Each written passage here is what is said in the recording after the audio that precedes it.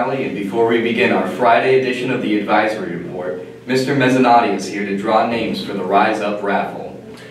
Hi everybody, great to be here. Thank you, Dan. Just want to say congratulations and thank you for all the great work I see out there every single day of our students and our faculty doing a great job exemplifying our Rise Up core values. Keep up the good work. You're having a great year, and I will draw the names. If you hear your name called, you can report down to my office on Monday to claim your prize.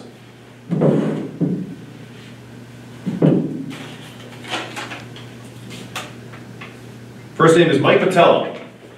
Congratulations, Mike.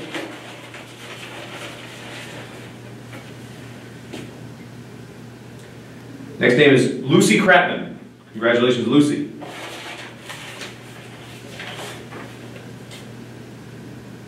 Nora Cunningham. Congratulations, Nora.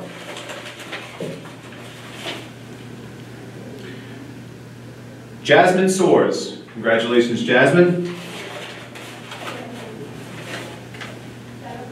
And last but not least, Cassie Perry. Congratulations to you, Cassie. Congratulations to all our winners, and also to all of you who do a great job every single day, working hard and exemplifying our core values that we hold very important here at Lincoln High School. Have a great day.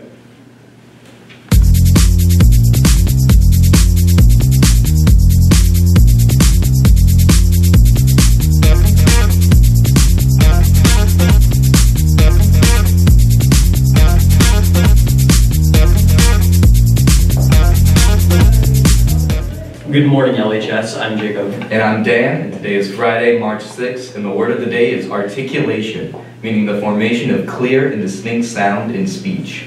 And now teachers will lead in a salute to the flag and review the core values of LHS.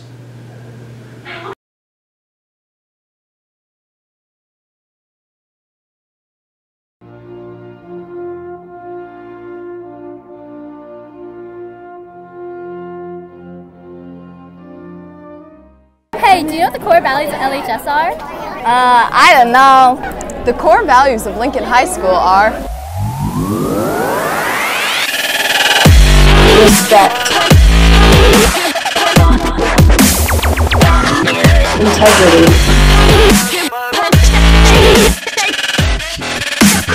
safety,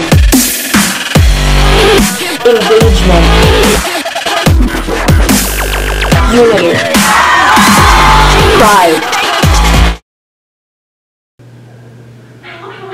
Here are this morning's announcements. Seniors, please remember that on March 15th, your senior year reflection, social expectation recommendations, and top 10 reading lists are due. And on May 1st, all portfolio requirements are due.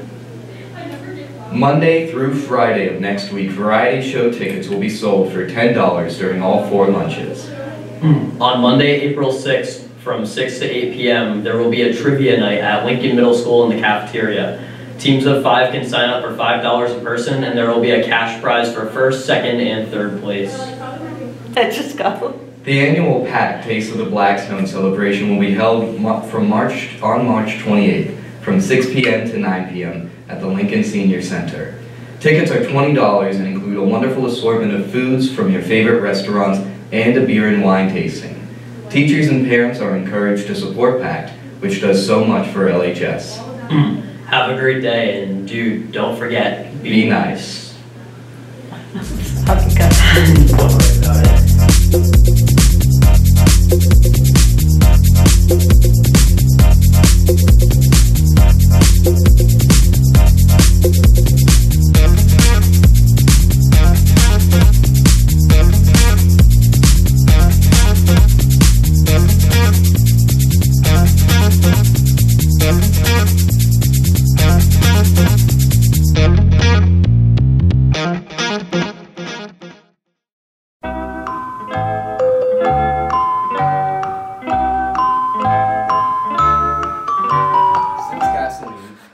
Is $4 per gallon, and Alan's car goes 25 miles per gallon.